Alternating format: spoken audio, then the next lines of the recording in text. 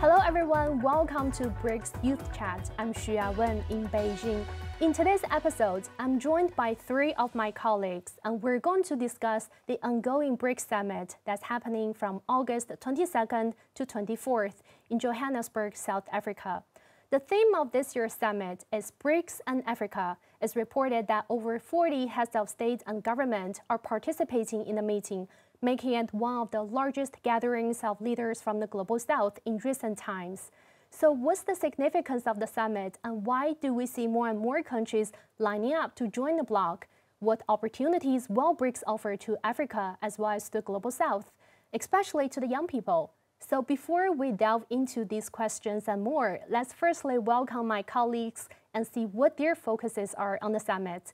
So we have Ms. Pearl Buthelezi, she's from South Africa. We have Konstantin Shepin, he's from Russia, as well as my colleague Huang Jiyuan, he's from China. So first of all, guys, why don't you give our audiences a brief introduction of yourself, as well as what are your observations on the summit so far? Well, yes, as you've just said, I'm Pearl Buthelezi, or Zanele Buthelezi. I'm from South Africa, and I've been here in China for just over 5 years. And what I'm looking forward to in these discussions that are about to start in South Africa is the topic of expansion, BRICS expansion, because there's been a lot of talk in the build-up to this summit. And so I'm interested to see who gets in and who will get their entry into this bloc delayed. I'm also looking forward to discussions as to how we strengthen trade among member countries, as well as those who are interested in joining but won't be joining this time around, because that's the main focus of BRICS, to promote global economic development. And these countries that are coming together, these are countries that are needing that development when it comes to the economy, and are worst affected by what is happening right now in terms of the economic crisis that is plaguing the world. Mm-hmm. Well, I noticed that, Konstantin, you have been nodding your heads while Pearl was giving her points. So right, I totally agree with what Pearl said, but I think I'd like to expand the topics that the BRICS countries are going to discuss in South Africa.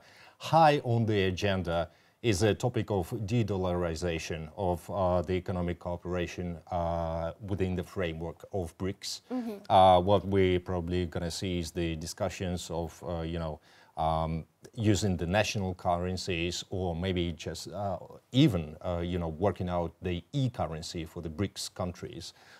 It is very, important. This topic is indeed very important for Russia because, as we know, Russia and China are well ahead in that process. Right now, the Sino-Russian trade is serviced in national currencies for more than 80%. And it feels, this kind of de-dollarization feels very secure on one hand, but on the other hand, we feel the lack of financial infrastructure. So that's a very important topic to be discussed within the framework of BRICS. Also, obviously, BRICS have been and is still going beyond just the sphere of economic cooperation. So there will be another multiple topics of the discussions. The one I gotta check into during the summit is the promotion of the so-called media diplomacy. Our media, BRICS media, are gonna talk a lot. There will be a lot of events concerning that question about strengthening the media cooperation, strengthening the overall voice of BRICS on the globally, basically. Mm-hmm. So that's also something to look into, as I see it. Yeah, as you said, de-dollarization, BRICS expansion, as well as media diplomacy remain some of the topics attract you the most. Yeah, I think my colleague will expand these topics further. Well, I'm really here just for the tourist tips and food tips. I've never been to South Africa before, so I'm kind of looking forward to visit sometimes. And just to echo what my colleagues have said, I think, yeah, de-dollarization will be a top priority in the this year's summit. But of course, we have to face the fact that there are some difficulties there. Not only is dollar still the dominant currency in the world, and also, people have always said that dollar is backed by the U.S. military power. So how do we make sure that the BRICS currency have enough of a force, whether it's political, economic, or military perhaps, to strengthen its foundation. So I think, yeah, we're going to have to delve into that. And I do think it's a long process before we can finally see the currency be put out there. Yeah, well, those are all very great opinions. I mean, great talking points we're going to delve more into during the show. But before that, we know the theme of this year's summit is BRICS and Africa. So Pearl, since you're from South Africa, what does that mean for your countries to host the summit? What's the significance for African countries to embrace this summit? Well, what we are seeing here is a spotlight that's been shown onto Africa as well as South Africa. And it means that we'll have issues that concern African countries being center stage of the discussions that will be taking place down in Johannesburg, South Africa. And so for a long time, African countries have felt that they've been left behind by many developed countries in every discussion that takes place.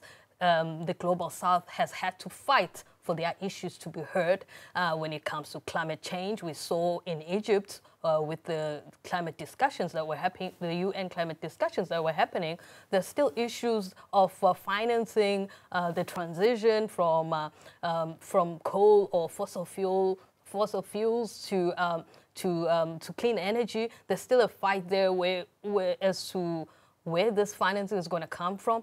You also go to other platforms, multilateral platforms. There's still a fight for African countries to make their voices heard. And so now this is the opportunity for South Africa to lift its voice in terms of what it needs to see come out of these discussions, because South Africa is also a country that is facing a lot of, I guess, challenges when it comes to the economy, most importantly, as well as unemployment, which is a huge issue. And so when we have these discussions as BRICS nations, we need to come up with resolutions as well as ideas that will support the development of these smaller countries or developing countries, as well as, create opportunities, come up with ideas that will foster new opportunities that will create jobs for our young unemployed youth. Because South Africa, as well as South Africa, we are a very young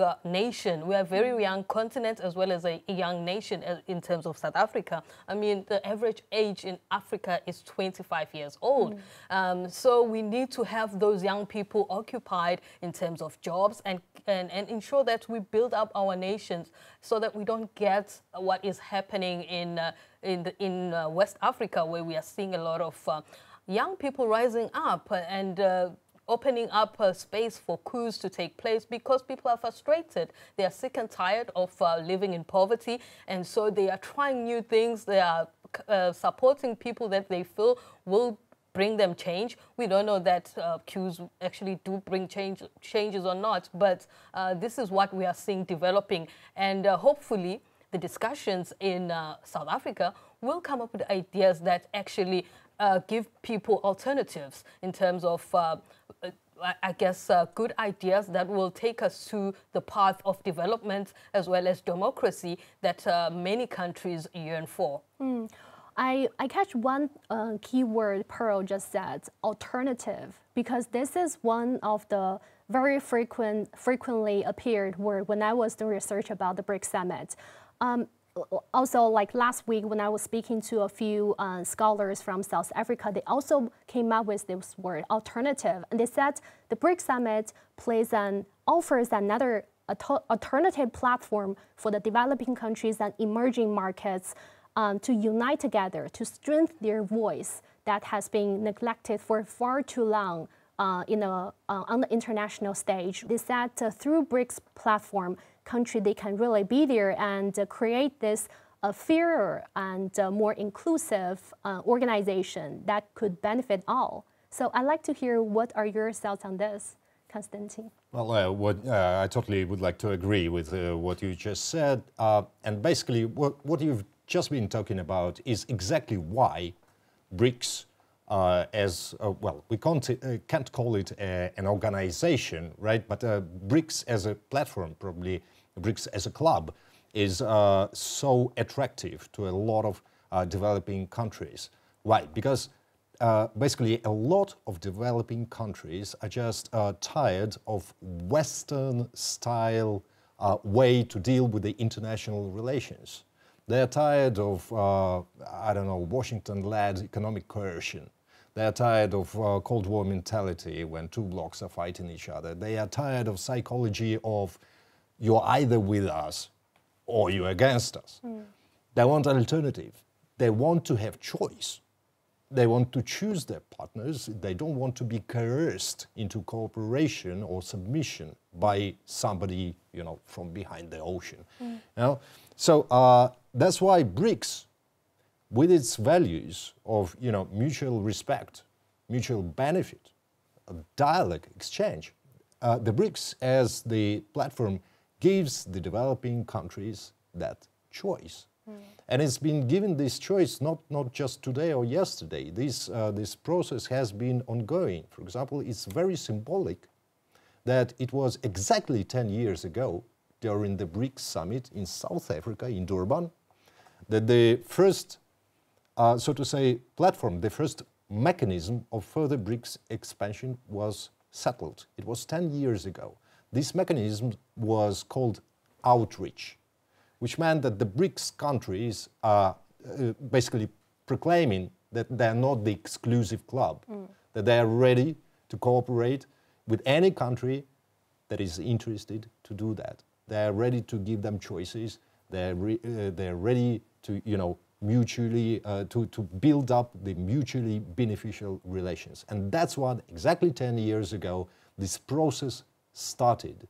Now we're on the finish line, we're approaching the finish line. Exactly 10 years later, this summit in South Africa again, we're gonna, you know, work out probably the procedure, right, of further expanding the BRICS. So everything looks very logical to me in this 10-year-long process. And I mean, some people might also be raising questions about, oh, maybe Russia is trying to do this through this process, or maybe China is trying to do some nefarious things through this process, forgetting that the relationship between Africa and all these other countries, whether it's China or Russia or Brazil or India, dates back a long, many years.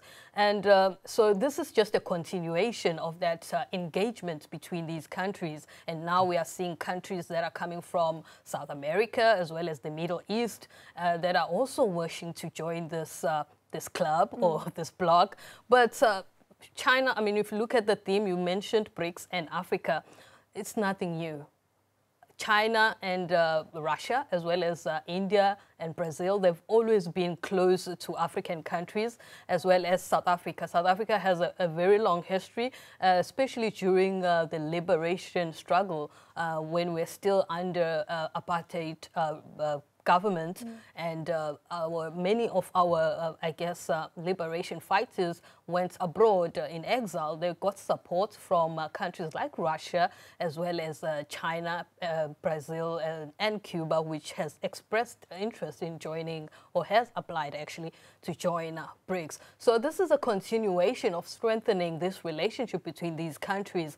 And this is very encouraging, because many of these countries, as I said earlier, many of their people, the populations in these countries, are struggling, and they're looking for answers to ending poverty that is plaguing them, as well as unemployment. And BRICS is promising that. I mean, it's in their, I guess, their motto, and the words that have been spoken over and over by leaders, that, you know, we are here for peace, we are here for security, and we are here for cooperation. And so everyone wants a piece of that. Who doesn't want peace in their country? Who doesn't want development, as well as, you know, cooperation, living in peace with your fellow man and fellow women? So I think that's what we are hoping to see being strengthened in these discussions that will take place in Johannesburg. Hopefully bigger and better things will come out of the talks. Yeah, and I think one of the attractiveness of BRICS is that, like Pearl said, it's that continuous engagement between countries.